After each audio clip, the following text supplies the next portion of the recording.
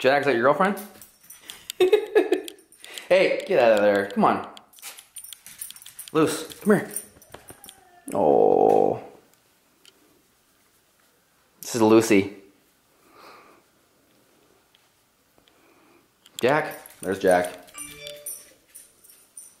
I think I've showed these before, but these are just kind of the vitamins and stuff that I take pretty much each day.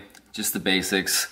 Vitamin C, vitamin D3, especially up here in Washington where long winters.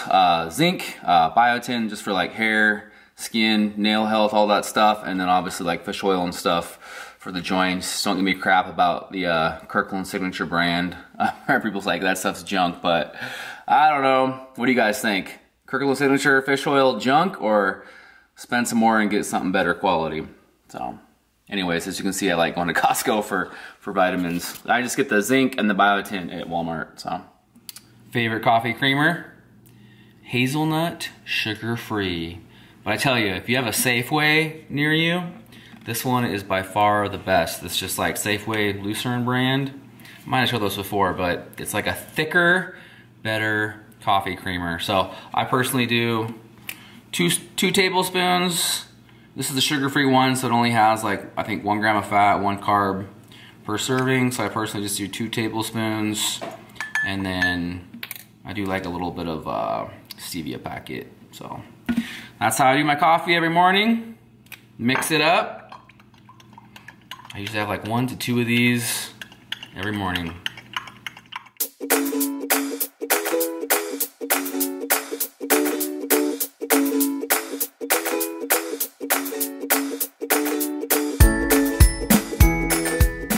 Got my usual breakfast / pre-workout meal today. It is Saturday, March, what, 20th now? And, yeah, no, sorry, the 19th. And got 4 whole eggs, 2 servings Kodiak cakes, just a 1/4 serving of some Justin's almond butter, and I think only I use like 1 ounce of, I don't use much syrup, of my low-calorie pancake syrup. So, got my boy Travis. Don't mind the receiver. Back at we got him to join Gold's gym last night, so he's back officially. That's a Gold's member. So now he can get in workouts with his boy here. So we're gonna try to transform him for the next couple months. Try to make him go from shit to fit in summertime. Yeah, hit some of your hammies and stuff too.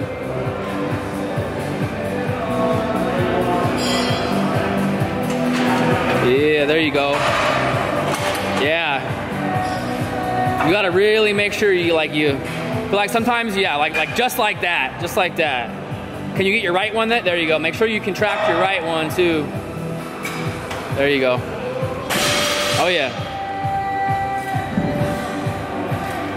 Yeah, you can really get that fucking left one. Yeah. Is it the one that you spike? It's easier for me to hit your quads again one more time. 4 weeks out. There you go. Good. Oh, that side leg's nasty. Yeah, it looks fucking crazy. Yeah. Yeah. Oh yeah, your side leg. Oh yeah. Oh yeah, bro.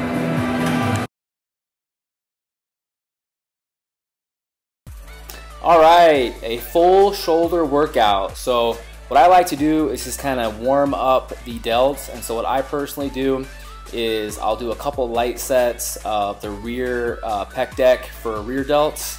And then as you'll see in the next clip, just some side machine laterals. And again, all this is just kind of getting the delts kind of loosened up. One thing I found is if I warm up my rear delts first, it just seems like all my pressing movements and everything like that seem to feel better. So after doing all of my mobility type stuff, my band work, we just do a couple light sets, again, of just rear pec deck with some side laterals, and then boom, go right into a pressing movement. And one thing that's kind of unique on these dumbbell shoulder presses is we're using kind of a preacher seat.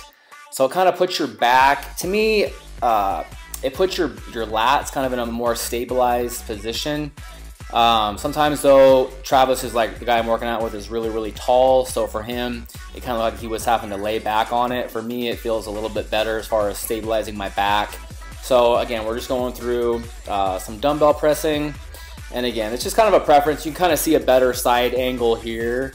It just seems like it puts me in a more comfortable position as opposed to your typical, you know, shoulder press seated type, you know, bench.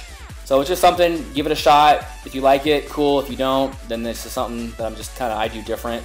After these, we moved on to another pressing movement, and this is just with a, I think it's like if you had your seat directly, we're using an incline bench, and if you had it perfectly at 90 degrees, it would just go one notch down. I forget which exact degrees that is.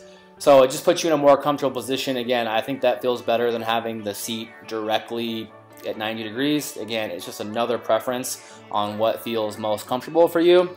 So again, this is just another pressing movement using the Smith machine. It's just safe, controlled. I personally like it. Went up to 225 on these after doing the dumbbell presses. I think I got up to 110s. Again, it's just kind of different going through a whole entire shoulder workout since I'm so used to doing shoulders after chest on push day. So it's been kind of nice completely being able to go in and tax the delt. So moving on, one thing about me, and if anybody has been kind of following me for years, delts are a very strong point for me. And I really cater a lot of kind of my delt gains to just doing a lot of lateral delt type movements. So this is another one that I really enjoy doing. It's just a wide grip upright row to focus more on medial delts. I know a lot of people that like to do upright rows, and they usually do them close grip, which is more trap focused. So going wide grip is going to be more focused on the medial delts. So then this is something that I pointed out. I don't know if I've done an update on these. I feel like lateral raises are always something that I've done really well, but I've recently kind of tweaked my form on these to where I have my palms completely back, and I really focus on holding the outside of the dumbbells and really focus on raising up my pinkies at the top of the movement. So that's just kind of a new thing that I've kind of tweaked in my dumbbell lateral raises that to me, I feel like even target my medial delts even better.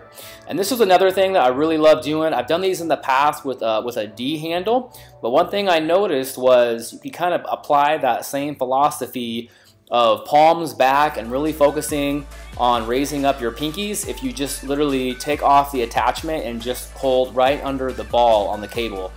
So if you never tried these, this is literally something too, I think I literally just made this up the last time, or when I was shooting this video, and it felt a lot better than using the D handle. So this is something that I'll be sticking with in the future. And again, I personally like these behind the back. I just feel like it focuses more on the medial delts as opposed to when you go from the front. I feel like you hit a lot more front delt. So moving on, some rear delt action. These are, I call these rear delt swings.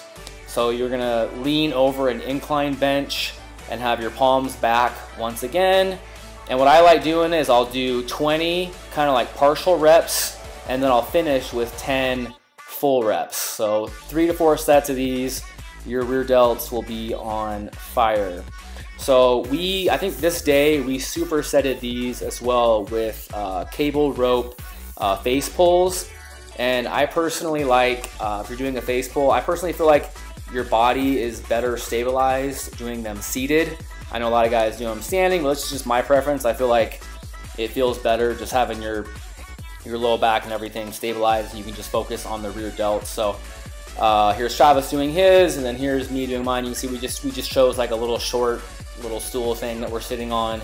And I just feel like I feel more stabilized and can focus on my rear delts better with these. And again, I personally like kind of holding the contraction for like, in my head, it's kind of like a 1-2 count. So just to get a little bit better squeeze there. And then pretty much to finish off our shoulders, we just did a superset with these underhand grip. Just kind of like a front raise with an easy bar. And then we supersetted these with some dumbbell, just kind of front raises with your palms facing each other. And that was pretty much it, guys. That was pretty much the shoulder workout. Again, it's kind of different doing these just shoulder days. I feel like a lot of times what I'll do is I'll literally do more arm volume after this shoulder workout. So if you have a similar split, I personally like doing some more arm volume after this. And then that concludes this video. I will see you guys in the next one. Enjoy a few other clips throughout the rest of this video. See you guys in the next one. Just got this in the mail. Let's see what it is. All right, so one of my buddies, one of my clients, he has a hookup for Under Armour, so I got all these items 50% off. Got a thermal, got just like a t-shirt, one of those kind of lightweight ones, and then I love these Under Armour, like the longer ones. I got white and red compression shorts, the longer ones. So nice little Under Armour order there, not bad for half off, so thanks Mitch. Speaking of Under Armour, I think I finally found, oops, looks like I'm out of the light there. Finally found a shirt that matches my freaking bright orange New Balance Minimuses. So I got the Under Armour blue shirt with the Under Armour shorts, and then the Under Armour compression tights, and then boom, my orange, you've probably seen these in all my videos, my orange New Balance shoes. So for once, I'm actually coordinated with these bright orange shoes. Anyways, let's get in the kitchen here where it's a little bit brighter. A little bit brighter here. I am on the way to the gym right now. I think it might just be me solo. Gonna hit a back day. So starting with the conventional deads and all the heavy rowing stuff.